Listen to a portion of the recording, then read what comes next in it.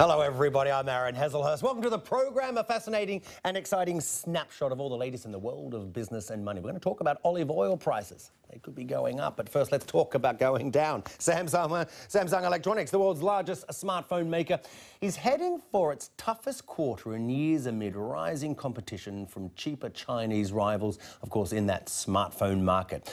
Well, today the South Korean IT giant said its profits will be, listen to this, 60% lower for the last quarter than they were a year ago.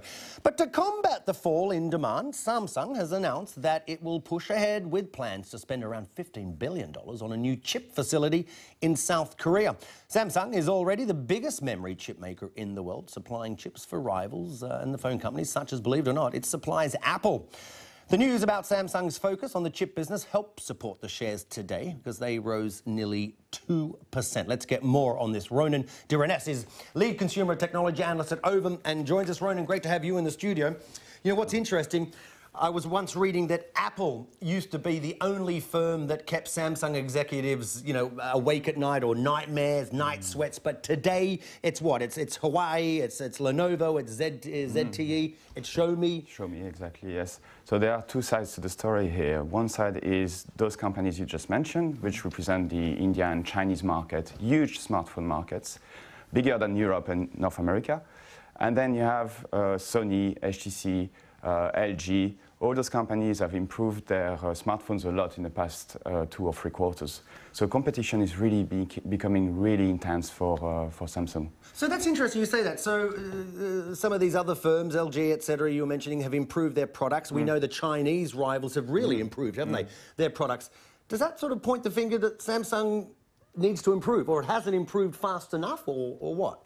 Yeah, Samsung is really good at being a fast follower. So launching a device very quickly with very similar capabilities to its competitors or even better. But Samsung has been particularly struggling in being innovative, so launching devices which are really wowing the market like Apple has done with the iPhone.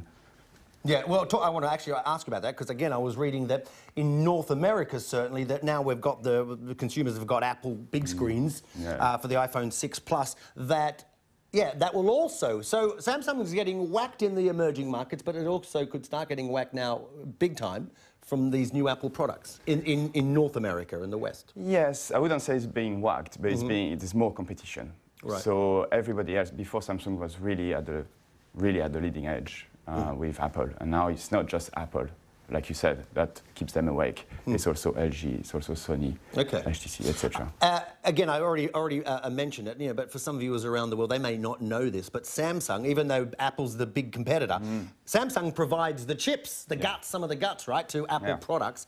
And that side of the business is doing well, so much so that that's why they're making an investment. They hope this will be, in future, to offset the decline in smartphone sales. Is that right? Yeah, but that would be very difficult. How much do you sell a smartphone for? How much do you sell a chipset for? I don't know. Tell me, how much is a chip? I have no idea. I know you can pay $500, $600, $700 for a phone. Yeah, the chips are cheaper. A lot cheaper, so it'd be like 100 times less. Right, okay, so there's a lot to make up on that. Ronan, I'm running out of time. I've got to leave it there. Great input. Thank you very much for joining us. Ronan de Renesse joining us there from Ovum. Let's touch on some of the other stories, certainly making headlines all around the world. Hey, the Bank of